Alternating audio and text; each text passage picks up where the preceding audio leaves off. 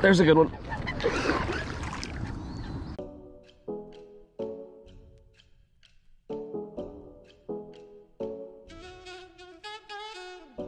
Just launched. What's up, guys? Good morning. It is 7 o'clock on the dot. Thursday, April 30th. Devin and I are getting out for some hopeful topwater. The pond is steamy. It looks so cool, man. And anyways, we're dropping in both kayaks. Should be a bunch of fun. Let's go and try and get on some topwater fish. If not, we brought everything else, of course, the whole arsenal. Let's see what we can't link into. Guys, on my frogs, I leave a couple knots on there, and I always push them down to the very bottom.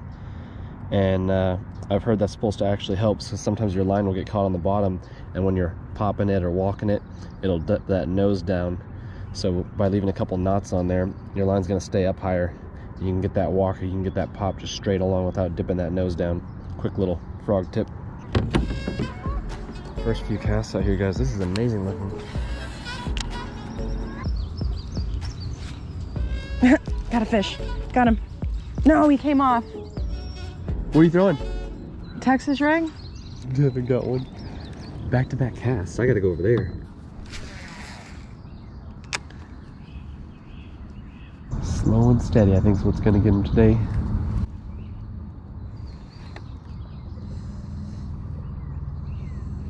Oh! Got one on the Lunker Log. Oh, sweet. A nice one. Get him in the boat. Guys, there we go. All right. Whew, first catch of the morning.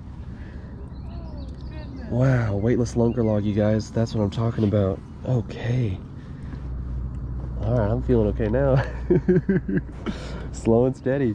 We switched up from the topwater pretty quick. That didn't work out very well. 0 bites on the frog, or 2 ploppers in various sizes and colors. I don't throw the Lunker Log that much. There we go. Let's get a quick weight on this guy just because he's the first one of the morning. It tipped the scales. Look at that.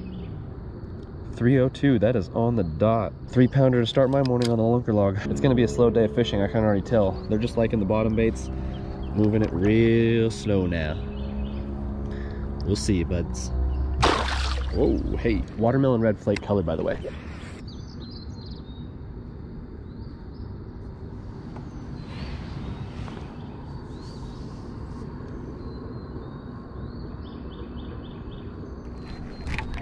Got him.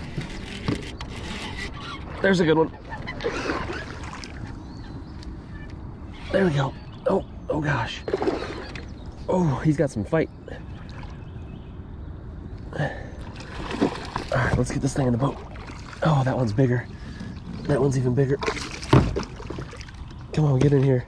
That's a good one, you guys. Wow, that's a tanker right there. That is much better. Holy smokes. Up in the size department right there. There we go, guys. Minutes later, look at this thing. I'm trying to keep it down because this is a calm little spot. Let's get a weight on this thing. That is a nice catch on the watermelon red flake Lunker Log right there. Where's that scale? Oh no, 3.99. That's what I get for the last one being 2 points over. Literally 3.99. That's what I call a 4-pounder right there. 3.99, are you kidding me? Someone at Rapala does not like me with that scale. All right, let's get this 4-pounder back in the water, guys. This is nuts.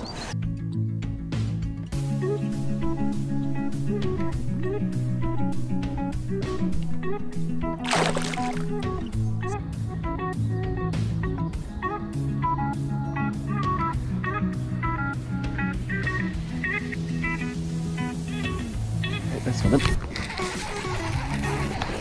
Oh, little guy. No, he was swimming with it for a while. He came from over to the left. We traded in the 4-pounder. Let's let this little guy go. We need some old giants.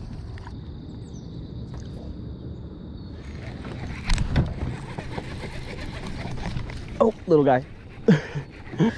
Feisty little guy. They are after this Lunker Log this morning. Let me backtrack to my shady spot, and then I'll tell you guys why we're throwing what we're throwing. A little bit different on the energy of today's video, because the thing is, we got to be cool, calm, and collected. Here's the deal. Opening up the Bass Forecast app, it says that today is a 2.5 rating. And we're in the prime time, the prime bite. So these fish are not going to be just chasing everything, most likely. You're going to have to figure out what bait they like. You're going to dial it in, and you just want to keep fishing it. Just take the GoPro off. So with this mucky grass, this stuff getting caked on everything you throw, you really don't want to do much with the weight. Otherwise, you know, a Texas rig with a weight would be fine, but you just dig right into that stuff and it comes up on your worm, your craw, your creature, whatever you're throwing. And so you're really limiting your potential for getting bites because your bait's going to be covered in grass. What we've done is gone weightless Texas rig. Wacky rig would work just the same. That light Senko, that worm just kind of falls. It kind of waves its way down parallel, and it might land on top of that grass, but there's not enough weight to push it down in it, so those fish can still see it and eat it just when it's sitting. You work this bait very slow. You want to keep your line very tight, because if you have a little slack in your line, you won't feel those bites. And it's the subtle hits sometimes on these worms. They might just pick it up and they might just kind of hang out there. They might just gobble it and kind of hang out. So you got to make sure you keep your line tight. You want to feel those little ticks. In this case, they've also been kind of swimming away with it this morning. So what's happening is when I see that line move or I feel a little weight, I just kind of tilt that rod up a little bit, make sure I've got that bite, and then I'm going to go for that hook set. And you want to make it powerful. I'm making long casts. You want to really drive that hook home. We're using a bigger 4 or 5/0 hook, so it's a thicker wire than some of those smaller finesse hooks. So to get that through the lip, penetrate, you really want to get a good hook set. That's going to make sure you land these fish. So I'm going to go ahead and get back in the water, but just a slower pace way of fishing this morning. Weightless Texas rig, 6-inch worm. We could drop down to a 5-inch, but this one's getting hits by the big guys and the little guys. I'm throwing watermelon red flake. Devin is throwing either cinnamon or black and blue. She's got a couple colors over there, so let's go ahead and get some more. I think this Lunker Log has seen 5 fish now, so what I'm doing is taking it down just a little bit more because it is getting so torn up. I'll just tear it off another little 1/4 inch here. Now we're down to about roughly a 5-inch Lunker Log. What we're going to do here is feed that hook back through, just the nose. Take that up, Texas rig it. And so now what's really messed up is up here higher, but the hook's going to go through lower, so I'm dealing with a good part of the Senko to really lock that hook in. So now, even though this worm was pretty janky just a second ago, the part that's really fragile is a little bit higher, and so now it's going to sit just perfect. This is going to sink nice and slow, even slower than it did when I had a little bit more weight from that extra inch on there. Slow and steady wins the race today. They seem to all be hanging out not necessarily in the grass, and if they are, we're not really casting there, but about 5 feet away from it or so. So I'm just kind of casting along that edge. There's definitely some bluegill, I think, spawning in this spot right now, or they're getting close. There's just a ton of bluegill. Oh, I might have a bite. Okay, never mind. There's a lot of bluegill up shallow, probably in the cover of all this grass, so these bass are probably just lurking, either sitting stationary or cruising and roaming, and so they'll come across this worm I'm throwing, but they're ready to ambush those bluegill as well. We're choosing not to throw some moving baits just because this is working right now. So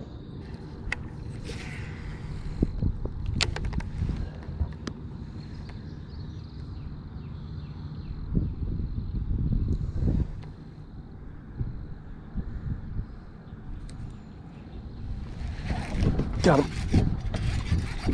Got him. What are we talking about? Oh, he's okay, I think. I think he's all right. Oh God, he might actually be good. Oh. Okay, he's just got some fight. I don't think he's too big.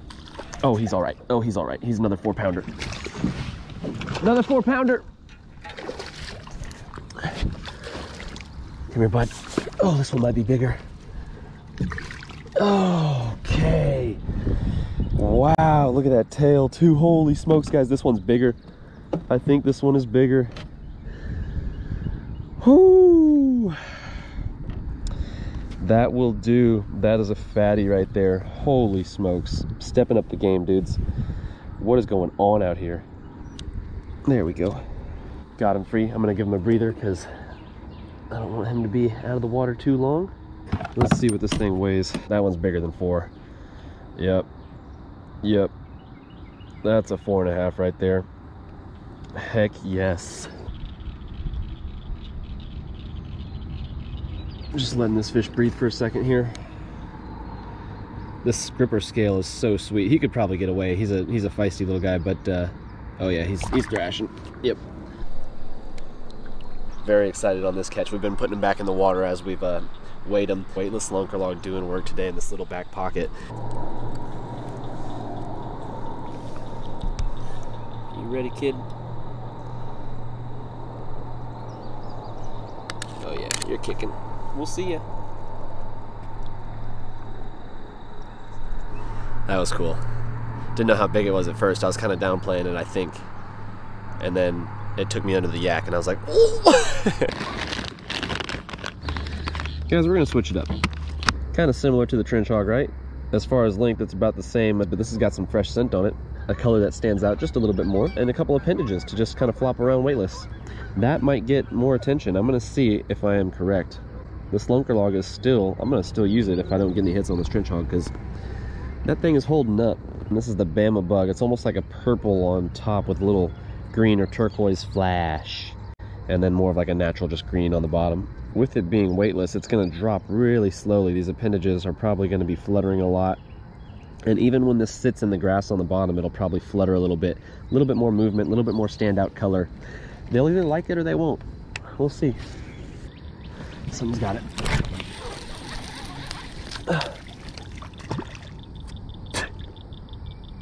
Just a weightless trench hog. Okay, it's time to retie now. This line's getting pretty frayed. I've been checking it. It's almost like it just came out of nowhere.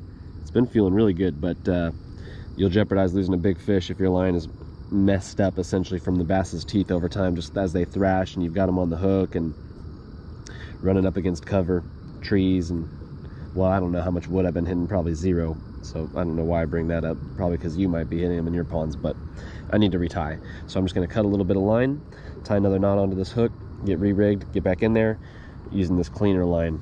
Once you start to feel that, ooh, that scratchiness right there, yeah, you wanna get rid of that. Well guys, we haven't had a bite in like 45 minutes. It totally died off. We threw a lot of different baits actually towards the end. I tossed out the swim bait, the frog. Devin threw the chatterbait. I threw out the frog just because I figured maybe they'd be kind of getting back deeper into that grass now that it's warmed up a little bit. Guess I'm wrong. Been tough. We've been throwing weightless, different plastics. Devin's got a crawl. I was throwing the trench hog. We're still kept throwing the Lunker Log. Anyways, we are going to wrap things up at 9:30 in the morning. That is a different pace for us. But what an awesome morning. I think now, only thing we need now is maybe some coffee and kolaches. Sounds good, right? Coffee and kolaches. Let's go.